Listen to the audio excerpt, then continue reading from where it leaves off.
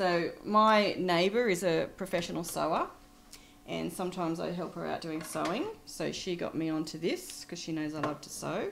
I'm Susan Richards and I'm sewing Boomerang Bags. I got involved because I think it's a really good idea. I love sewing and I'm passionate about reuse, recycle. I think it's a really good idea sewing these out of scraps, sheets, doonas, anything that you're going to throw away.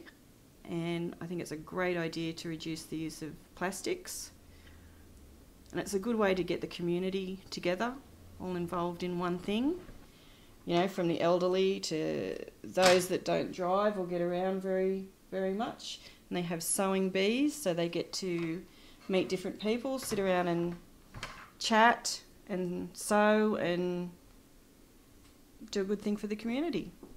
There's lots of replacement bags for plastic bags that are on the market. Say you go into Aldi and you buy a bag and you take it home and you keep it in the back of your car and you've got them. But I love the concept that the Boomerang Bag has a pay forward initiative where it's just not something you hang on to, that you can actually leave and somebody else who may not have even thought of the benefit or come up with the initiative can have that blessing, and that can be paid forward and get the whole community involved. I really like that. Even if you don't know how to sew, you can learn a new skill because it's pretty basic and pretty easy.